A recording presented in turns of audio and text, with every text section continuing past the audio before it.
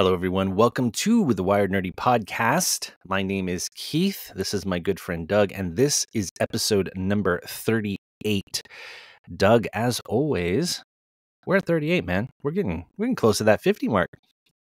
38's good, less than 19, 18 days, I'll be 38. So, Oh, snap. I know. so this is like a magical episode, maybe. It is a magical episode. Well, actually, the next episode is going to be magical. I'm going to hint at everybody. We got something special planned for Doug.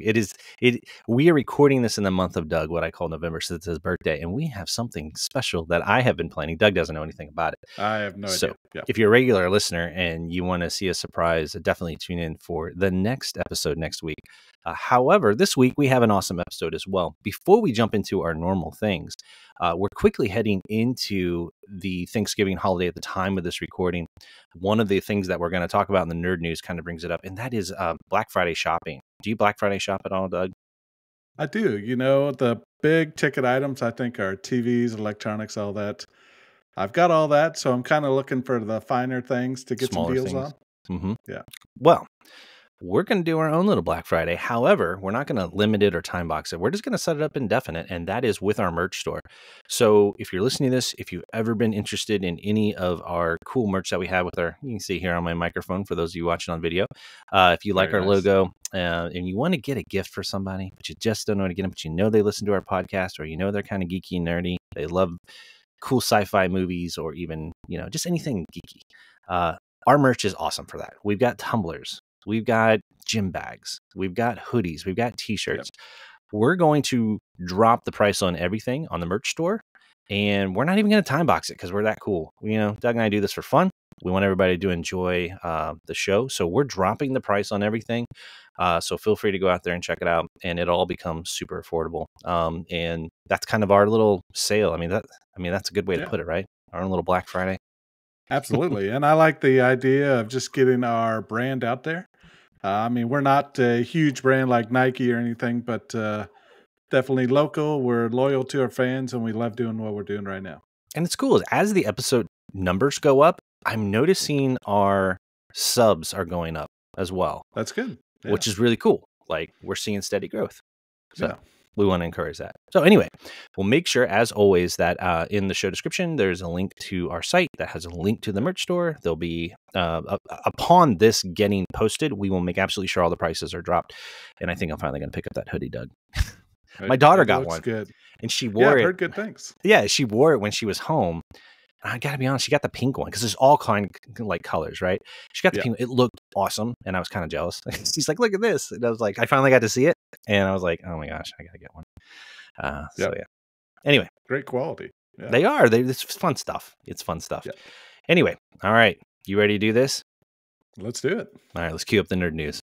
Nerd news. All right, Doug, I'm going to have you take this very, very first one here. I think it's one that you had thrown on there. So take it away, my friend. Yeah, I have to actually shout out to one of our listeners, Anne. She sent me to this. YouTube is cracking down on ad blockers. YouTube, or not YouTube, Google, through their YouTube service, I think 90% or 80% of their revenue comes just from ads. Mm-hmm. Unfortunately, we now have ads in Netflix, Disney, all your streaming stuff. I even have ads in my Weather Channel app on my phone. So ads are with us. They're here to stay. And it looks like YouTube is cracking down on those people that are trying to get rid of them. Yep. This is multifaceted, right? I get why people use ad blockers, but I also get why Google is trying to crack down on it. Dude, I watch YouTube almost more than I do my paid services. I hate to say that.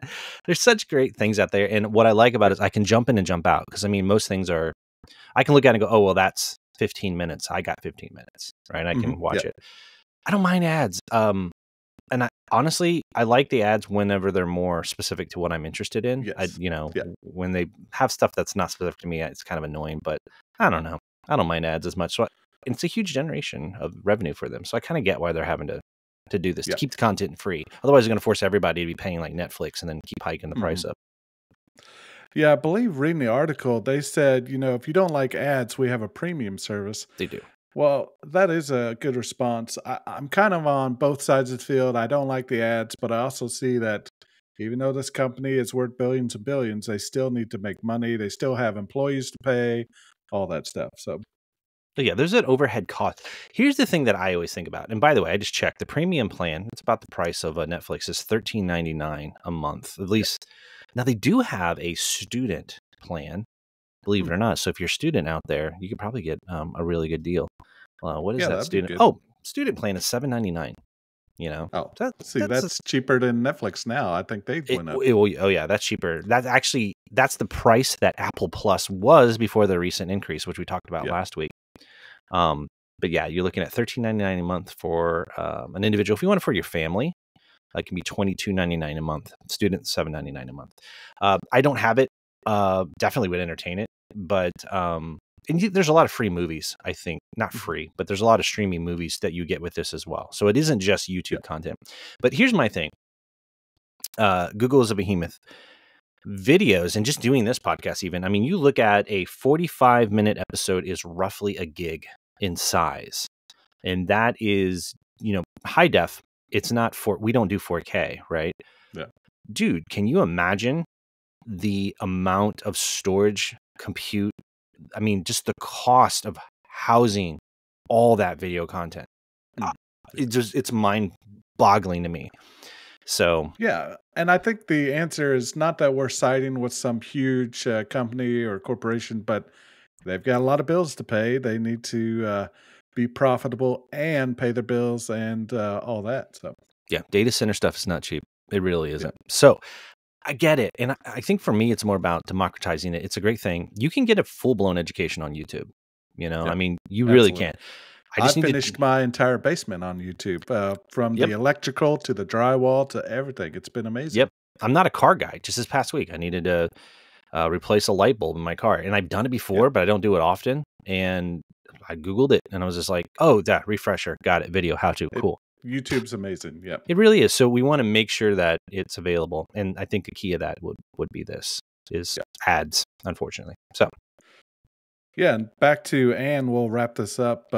She had an ad blocker. Her ad blocker wasn't working. Mm-hmm. And I kind of explained the same thing to her. I said, your ad blocker's probably not going to work. They're only trying to make money. And the good thing about YouTube is a lot of the ads immediately comes up with a skip button. Just skip that ad 5 seconds. I think it was 5 seconds and then a skip. Yeah. So. Anyway, be aware if you have an ad blocker, maybe impacted on YouTube. Oh, yeah. All right. Next one up is interesting because we ended the last podcast where we interviewed our good friend Alex about the Star Citizen game. But Alex is a cybersecurity expert. One of the things that popped up is one of Doug's favorite things to talk about. This little bad boy right here. If you're on the video, you'll see it's the Flipper. The Flipper Zero. This thing cycles through radio frequencies and can be used for hacking, essentially, opening garage doors, things like that.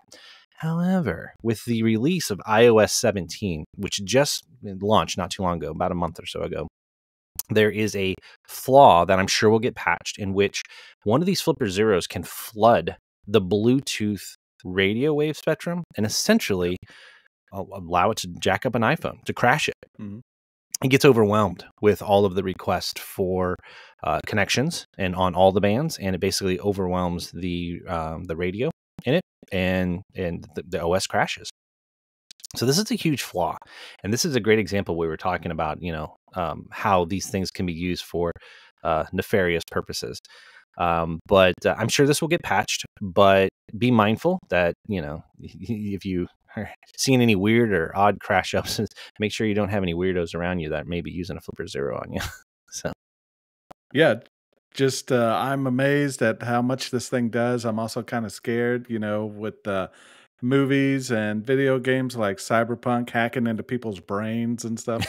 One question I have for you, and not to extend it too much, is Apple has, is it Nearby Share or what's the name of it? Or AirDrop. AirDrop, yep. So I've watched, videos on YouTube of people airdropping messages and stuff on planes and in malls. Mm-hmm. That's what I would worry about. It seems like there's no security to get a random message on AirDrop or something. Well, it's on that's where it gets to the consumer. AirDrop only works if the other person accepts the file. So if I Okay. if I were to be at an airport and I were to share a photo and I choose AirDrop, it's going to show me. And also AirDrop is turned on by the user. So you can choose to turn it on or turn it off. So if somebody has their AirDrop enabled wide open all the time, and I go to which a lot of people do, if I go to an airport, I could see all these people and I could technically tap on each one of them and AirDrop it. But all that does is it pings them and says, Keysight phone wants to send you a photo or something. Yes. And it even shows you a preview. They have to hit yes. So one, you have to have it enabled all the time for accepting something all the time. Two, you have to be able to accept it as well. So if you're being as careless as, it's kind of like when you tell people don't click on, all of the pop-up ads. You got to be cautious because this is where it'll burn you. So that's the thing with AirDrop. Now it's really fast. It's great. If you had we're talking like 50 photos to give to somebody, it's the best way to do it because it transfers really quick and you just have to be sitting next to each other. It does not work in far geographic locations. You got to be sitting next to each other because it does go over near field communication. Typically, I think it's Bluetooth, believe it or not. Gotcha. So, yeah, I believe with the Android 14, we are going to get some nearby share capabilities with this latest OS. So that'll be cool. Yeah. And there was a cool thing with iOS 17. And it's cool because it's kind of gimmicky, but to share contacts, if I choose share contact and you have an iPhone and we take the iPhones and you put them like together, like the tops of them, it does this cool like warp animation across both screens synchronously, and it sends you the contact and so stuff like that. Yeah. It's kind of cool, but it's using similar technology. So very cool. All right. It would not be the year of Wired Nerdy without what, Doug? AI. There's going to be a week that, and I've said this the last couple episodes. I don't know if there will be. When we get a non-AI news segment, it's going to be, hey, what the heck's going on? So. I don't know if that'll happen. Probably not. But high hopes there. All right. So this one, there's not much news. It's more of an announcement. For this week, they said this particular weekend, the new AI is being launched by Elon Musk. He started a company back in June-ish, if I remember right, or the summer. It was called XAI. I don't know what his obsession with X is, but whatever. He named one of his children X or something. He did. Like it's like a math equation. I don't know. Poor kid. Anyway, so they announced that they're going to launch their AI as if we need another one this weekend. It's a soft launch, so that means it's by invite only, but it will be interesting to see how it's different. I mean, we had conversations earlier on about the differences between Bard versus ChatGPT and things of that sort of thing. And it's important to know that while this is going on, there has been news about global conferences taking place about AI where governments are getting together and they're putting together rules for responsible AI governance. So it's interesting that they're trying to put rules on it because of the concerns about it. And it is also interesting to me that he's been one of the most vocal about worrying about AI becoming sentient and destroying, but yet he has his own AI. I don't know. It's kind of interesting. I wonder if it's any good compared to like Bard or ChatGPT. That's what's going to be interesting. It will be interesting because I don't know if he has the engineers and the data people like Google and Microsoft to do the back end work to make the AI successful. I don't know, different kinds of company. I mean, definitely. Yeah. You look at the skill set of software engineers that they have within, Space X and things like that. That makes total sense. There's pretty brilliant minds. Yes. Oh, completely. It's amazing people. Don't know about the AI, but maybe they've been hiring up. I don't know. Maybe they have. AI is pretty hot right now in the field, but it's hard. It says you have to have AI experience with language learning models. And honestly, it's thin. You have to be messing with it on your own because it's all so new. So we'll see where this goes. And I think like with anything, it'll provide good competition for the others to make theirs better. So that is true. We will see where it goes. I'll let you take this next one. If you have not seen it, I don't blame these people for being upset, but take the next one. Yeah. Looks like some of the Microsoft employees are losing their perk of getting Xbox Game Pass Ultimate for free. They're going to have to start paying for it now. I'm sure, it says they have about 238,000 employees. If you multiply that by the time of the Xbox Game Pass, I'm sure they're losing a ton of money. So Makes sense. I don't blame them for being and mad, though. That's one heck of a yeah. perk, man. Now, I would hope that in lieu of employee cuts, they start cutting perks so employees can keep their jobs. That's the positive True. thing I would look at. Actually, that's a really good point. I hadn't thought of it that way. I mean, you also have to remember that Microsoft has some major acquisitions. They bought Bethesda, which was huge. They just finished buying Blizzard Activision. We're talking Warcraft. I mean, all of them. I mean, that's some pretty big company. Like that library is getting huge of what they could put on Game Pass. It's impressive. So I did the math here. Right now, Xbox Game Pass Ultimate is $16.99. Multiplied by 238,000 employees, that is over $4.4 million. Whoa! In revenue that they could be getting, it's not lost per se. So outside of cost I'm of sure running that's the service. Just a chip in the barrel or a whatever the saying is of what their total profit is. Yeah, but I mean that's quite a bit. What I would look for them to do if they're going to take the service away, give it at a discount to your employees. Like absolutely, keep, you're still getting money. Yeah. Instead of it being $16, cut that in half, or make it only $6 or $5 a month. I think that. But keep in mind, I doubt all 238,000 are leveraging it. There's probably a percentage, of the employees, and then there's a percentage that aren't gamers and don't care. Yeah. So, but if I worked there and I had this perk, I'd be kind of sad too. So I don't blame I would too. Absolutely. It's an awesome perk. Yeah. So anyway, all right. Now there was a big event. It was short, and they called it. Short. Yeah, they called it. It was Apple. They had their Scary October Fast. Or sorry, I said that wrong. Their October Scary Fast event. It was short. It was only like 30 minutes long. The big things on this of what was announced is their chip. They were on M2, now they're on M3. There's an M3, M3 Pro, M3 Max. So with that, they also are going to put that chip, which is faster, obviously, because the M2s and M1s are already just mind-boggling impressive. They refreshed their hardware product line, specifically the MacBook Pro. They have a 14 and a 16 inch, and it's in black. Everybody's excited about the black color. It's been I don't know if I can't recall if there ever was a black color. I haven't seen a black MacBook in a long time, if ever. If ever, unless it was custom. And then, of course, the iMac, which is beautiful.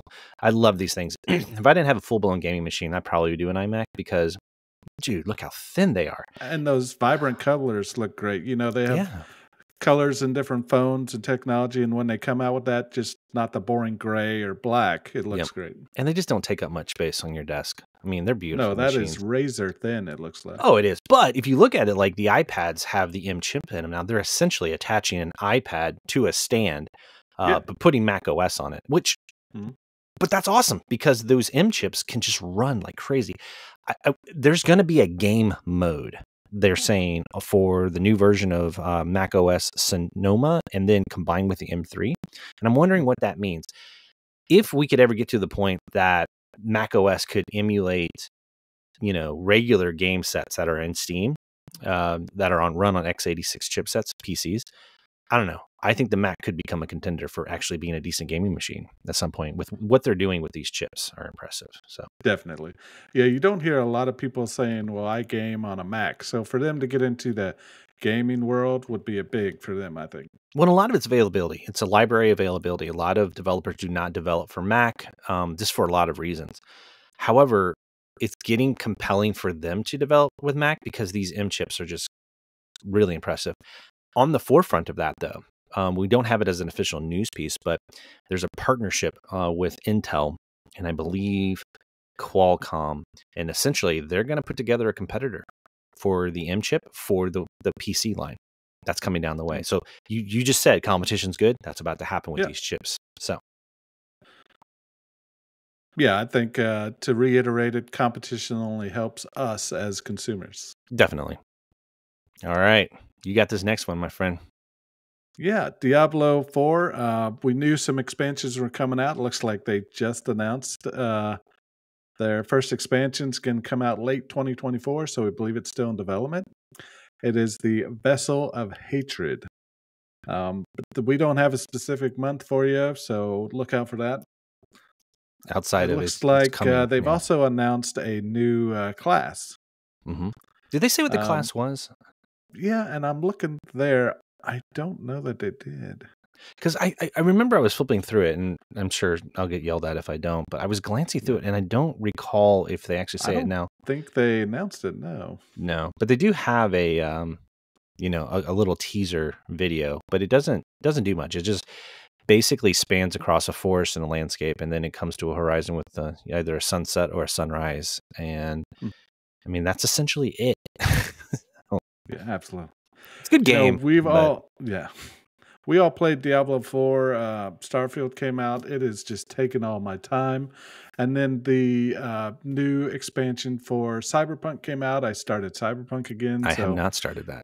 Yeah, it's on my I list. would love to get back to Diablo 4, but to me, and people say I'm say whatever you want, but I cannot do these dungeons alone. I have to have a party. You go in these dungeons, things are coming at you from all sides. It's very hard. So. Well, it's not just you, though. On top of that, they said that with this game, it is one of the ones that had the fastest drop rate of people. They played it like mad, but this one had a feeling of more repetition than the priors, and it didn't feel as... The dungeons all seem the same to me, yeah. and this is the first Diablo I've ever played. That felt... I love it. It was great, but it's like, this isn't the game I play all the time. Yeah, the older ones, I can tell you, had more variety, at least from what I experienced with 4. 4 is great. It's good, but it's just the playability. So I see why they're probably pushing this out to try to keep it relevant and keep people interested in it.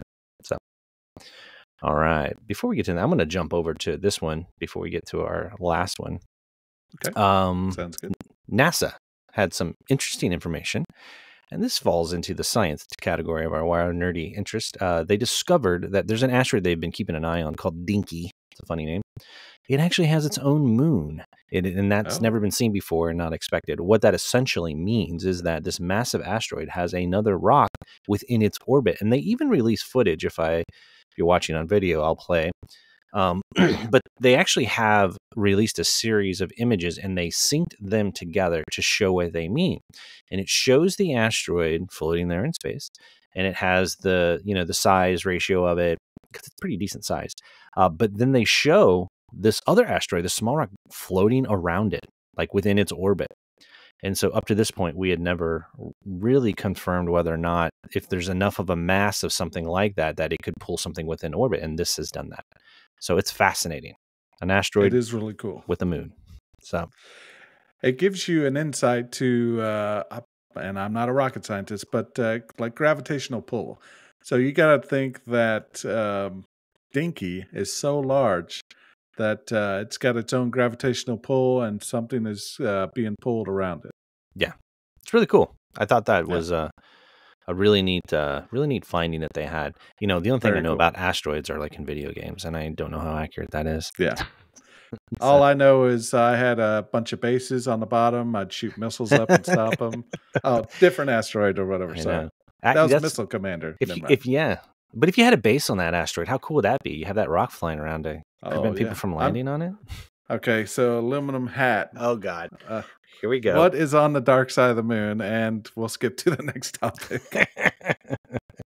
Doug and his conspiracy theories. So we're definitely going to dive into some of those creepy ones. Actually, today's main topic kind of does get into some conspiracy theory stuff in a way. We'll have a lot to talk about. All right. So our last one that we're rounding out, as we mentioned at the beginning of the call, Doug, take it away. This is kind of tied to what we talked about at the very beginning. Yeah, as we all know, November means Black Friday. No, it means Thanksgiving. But with Thanksgiving comes Black Friday, and we're going to share with you some of the best deals we've seen. Early announcement deals. Companies, a lot of companies share their best. We look through multiple websites, and Engadget seems to have one of the best lists I've seen. Mm-hmm. So we're going to just go down these slowly. AirPods. I know you've got some AirPods, right? Love them. Yeah, they're right here. This looks like a great deal. I mean, $190 for a really nice set. And I know Apple's a little bit higher, but their build quality and everything. I love them. Buy them. I've heard good things about the next one, though, the Beats. Yeah, Beats Pro. Dr. Dre, I believe, invented the Beats company. Yeah, he invested into it, started. Now Apple owns Invested it. into it. Yep. Apple owns So- it now. So it has a chip in it that's very similar to the AirPods. It has a similar chip to it. It pairs really, really well with Apple products. But it also, the nice thing is it works, I would dare say, a little bit better even with Android products as well. But it's good for working out because of the way they fit in. But I've heard only good things about their sound quality. I've not used them myself, though. Yeah. The next two will help you with some streaming services, the Fire Stick and the Chromecast with Google TV. Now, the Chromecast with Google TV I've had, it works great. It's got a nice little remote. You can hold a button and talk to your Google Assistant on the remote for Netflix and shows you're watching. And the one thing I do want to note, I don't know if we mentioned it, the AirPods are normally, let's start at the beginning, they're normally $250, they're $190. The Beats Pro are normally $200, they're $160. And the Amazon Fire Stick that Doug just mentioned, normally $50, it's $30. So I don't think we were mentioning prices there. And all this is on Amazon, just so you know. And the Chromecast is normally $50, it's $39. So all good prices so far. The next one is for your smart homes and playing some music. It's the Amazon Show Echo 5. Normally $90, it's on sale for $40. That's a heck of a discount. That's a really good deal. And they do the same for the Google Nest Hub, which is their version of that. Normally $100, it's $60. So great. As we go down the list, I'll let you pick some out. Things that catch my eye are the Roomba. I'm actually in the market for a new robot vacuum. I haven't pulled the trigger yet. Before you do, talk to me. Yeah. I have a good suggestion for you. So I do. Maybe we need an article about Doug's picking a new Roomba. Hey, there you go. Maybe we'll do that because I just had to replace mine, and I did tons of research. And I'll tell you what I found. So we've got I love the one I got. Acid stained concrete floors and the cat hair. Not to say my house is dirty, but the one that I ended up getting, and this is why I think we need to talk, is that it doesn't just vacuum; it mops. Oh, now that would help big time. Yeah. So we'll talk. Yeah. So that Roomba on Black Friday, $275. It's on sale for $159. That's quite the discount there. Yeah. And of course they have iPads on sale normally. Yeah. $329, and this has the M chip in it. We were just talking about. It's $249. If you're into Google, look at that Google tablet, man. That ain't bad. Yeah. And that just came out, and it's already $100 off. $499 normal, $399 for Black Friday. That's not a bad price. Yeah. And that's the thing you got to care about Black Friday, because some of these things, you'll catch them, and it's not that great of a deal, right? Yeah. But these are ones that actually have pretty deep cut discounts on them. That LG 48-inch, there's a 4K. Look at the discount on that. Yeah. That bad boy normally is $1,300. And it is $550. So, and I have not heard anything bad about LGs. No, they're great. I own an LG. I love it. Kind of a side note, our Vizio, we've been having some issues with it, remote control and stuff. We just bought a TCL with Google TV on it. I love that thing. I have a TCL, and I love it. The picture quality, I mean, don't let the name scare you. It's so good. It looks honestly a little better than even my LG. I hate to say that. It has a little bit of a sharper picture at times, but it's a smaller TV too, because the other one's larger. But yeah, we just talked about it. The MacBook, there's a MacBook on there, $200 discount, but that's still a little bit of a savings. Yeah, for a pretty powerful machine. Yep, that is true. So there's some really, really good ones out there. So definitely keep your eyes peeled, and it's always fun to kind of see. It's really good to pick up the smaller things too, microphones, headsets. It's really those they usually have a pretty decent discount because they're really good for stocking stuffers and for gifts for people. So. All right. Pretty good news today. Appreciate that. There was a lot there, you know. So I'm gonna go ahead and queue up our main thing now. I mentioned that it's a bit conspiratorial, and it is. And what we thought would be interesting would be to go down the rabbit hole. Anytime there is a major franchise, we're talking Jurassic Park, Star Wars, we're talking like staples of geekdom. There are always people conspiracy theorists that have fan theories, and some of them are out there. Some of them are really good and could almost enhance the story. We wanted to test the waters on talking about one of those today. And so to mix it up a little bit, today we were like, you know what? Let's kind of dive into one of those. And it is Back to the Future. So Doug, you've seen all three Back to the Futures classics. One of my favorites. Have Yep. you? You've seen them all, right? Great movies. Yep. I've seen them numerous times. I love them very, very much. Special place in my heart. So we're going to walk through some of these and just kind of have fun with what people think about them. Some of them are really out there. Now, I do have to warn you, some of them I'm just going to have to kind of like read because they're relatively complex. Because as you know, Back to the Future deals with time travel. If you have not seen these movies, go pause the podcast, go watch them. I'm sure you'll find them on a streaming service. They're worth watching. They're classics. They're really good. So the first one I'll just go ahead and take, if you don't mind there, Doug, is the idea that his dad actually would have figured out that he was a time traveler. So let me explain this. So if you remember, he's trying to get his mom and his dad together in the movie, and he dresses up in a radiation suit, pretends to be an alien, but he makes all these references to his name is Calvin Klein. He says he's Darth Vader. And he, plays Van Halen music in the headphones of him when he wakes him up. Well, if you also remember, his dad was a nerd and he loved sci-fi and like Jules Verne and things like that, Orson Welles, but he also read comic books. And his dad would have grown up. I'm pretty sure his dad would have put two and two together, especially as you grow up and all of a sudden Calvin Klein disappears from your life after the prom. And all of a sudden, all these references that he was making, an actual Calvin Klein designer and all of that kind of stuff, Clint Eastwood references, all those kinds of things. Mm-hmm. His dad probably would have figured it out. However, his dad would not have said anything because he would have known enough about the timeline stuff to where he just kind of kept it to himself. So theory one, his dad actually knew about the time travel or could have figured it out. What do you think? Is this plausible? What are your thoughts on this one? I think so as well. There was a website a while ago that I looked at that has rules of time travel. Mm-hmm. There's certain rules about going back in time. One little change is going to ripple through eons and eons. So I think he would know that if he mentioned something, it would mess up the time travel paradox or whatever that word is. So. Which this movie probably has one of the best descriptions. It's probably one of the more simplified time travel movies because Doc Brown explains, the line he draws on the chalkboard and he says, you make a change, you're breaking the line, thus creating an alternate timeline, which we're going to get into that here in a minute with some of these. This one is weird. A little dark. Yeah. Yeah. Do you want to take this one? You might have to read it because this one's complex. Yeah. Go ahead and read this one. Doc Brown murders Marty, and it says since Marty changed the timeline in 55, so George could become a success. And then it talks about him time travel burning up upon traveling through time. There's a bunch of different elements to connect this, but the fan theory that Doc Brown murders Marty is wild. Yeah, essentially, this one's complex to me in that. It basically says that the theory states that Doc Brown rigged the new time machine to burn up upon traveling through time, killing the new timeline's Marty, so that the old one could go ahead and go back in time and set it. He does this knowing that the Marty he met in 1955 would shortly return, letting him still have the ability to travel through time while closing a loop at the same time. I think this one's a bit convoluted. That's my take. It is. I think the premise of it is he's trying to collapse the alternate timelines back into the single line of stability.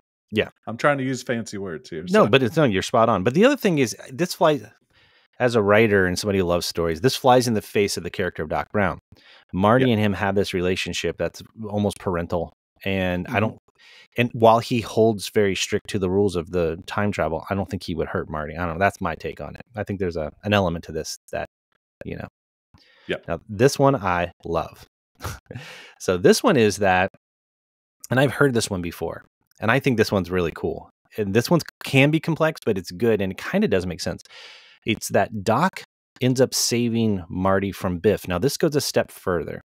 So if you remember, there's moments throughout the film 1, 2, and 3 where Doc just seems to show up out of nowhere to save Marty. So one of them is like when he's being chased by Biff and the dangerous, he's on the hoverboard and he's being chased. And Biff ends up crashing into the poop truck and all of that. Out of nowhere, Doc Brown flies the DeLorean, and I think this was in the second one, and he drops the flags down and saves him. The other one is when he goes to the future, Biff corners him, old Biff, on the roof, and he has a gun. And Marty gets up on the edge and he looks down below and he sees the DeLorean down below, and he just basically jumps off the building and he lands in the DeLorean.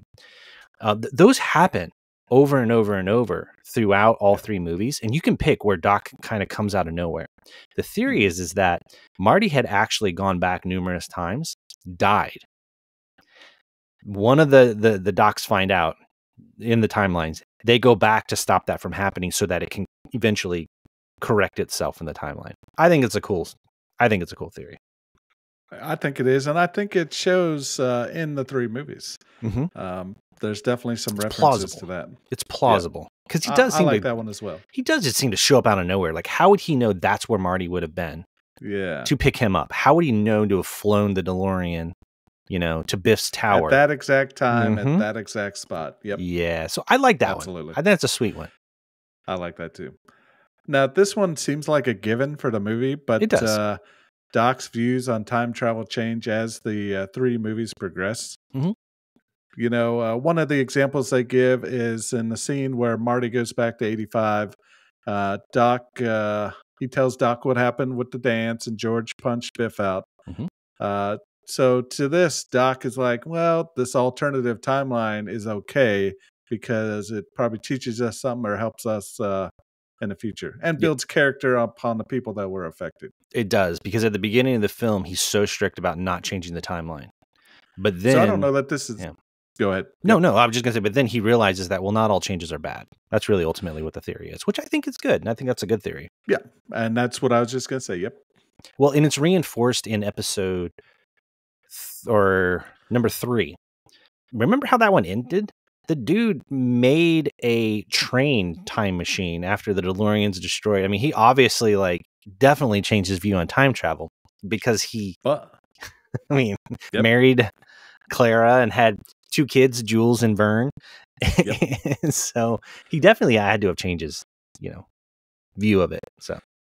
So similar to that, I'm going to cross universes over to Marvel and Captain America. Mm-hmm. He goes back in time to marry his lady, and I cannot think of her name. I'm so sorry. I know what you're talking about.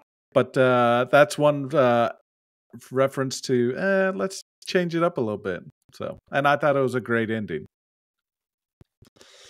Yes. And my friend Matt is going to kill me for not knowing Captain America's lady's name. So, yeah, he's going to definitely not like that. I actually typed in Captain Marvel.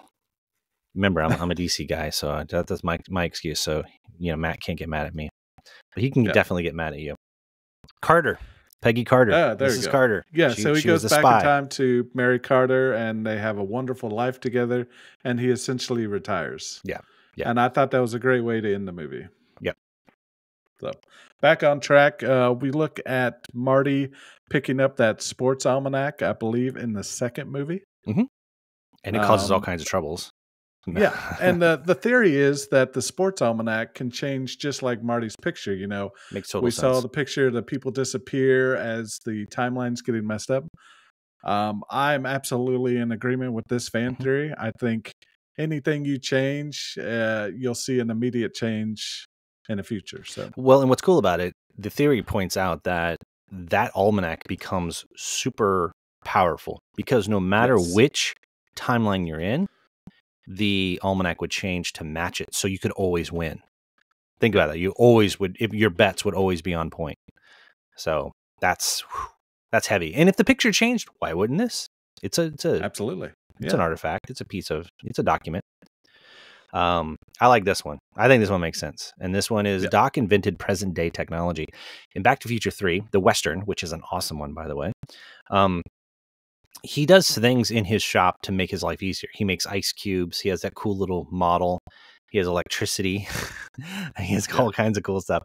So the idea is that since he's an inventor, he had already invented several things in 1885 that shouldn't exist. And it goes on that it would make sense that, according to theory, all that alters the timeline so that innovations like this are discovered quicker at a quicker pace which supports a lot of people criticize, and they said that in Back to the Future 2, when they go to the year 2015, it obviously we all lived through the year 2015, and of course we know the movies were made a long time ago, so they were projecting. But they had like the 3D Jaws shark, they have the hoverboards, things that we don't have today. And a lot of people criticize, well, that movie didn't age very well because that's not how 2015 was. The fan theory is that 2015 was more advanced than our real timeline 2015 because in 1885, Doc doing those inventions earlier, they get discovered. It could have accelerated technology. I think that's a good one. Yep, I think that totally makes sense. Yep, that's a good one. I like that one. Yep. We're going to skip this one. It didn't make any sense to me. I just read it, and I'm thinking, I don't know how to explain that. The only thing I can say is like the Lockhart theory, which is a theory about time. Everything is a loop. Everything always goes back full circle. And this one just, and it's not a very good one. It basically says that the whole series is one big loop, meaning, you know, the creation of the DeLorean at the beginning versus it getting destroyed at the end. I don't know. I didn't like this one as much. We're going to skip on through. Well, I don't like it for the fact that time seems to be, and if I'm using my words right, linear, like a straight line. It can't go back on itself because you've already made the changes. So, I mean, we're getting deep in this episode. I know. But that's I know. just Heavy. my thought. That's what they say in Back to the Future. Heavy. Yes. I love this one. I'm going to let you take this one. I love it. Yeah, the DeLorean itself cannot make paradoxes.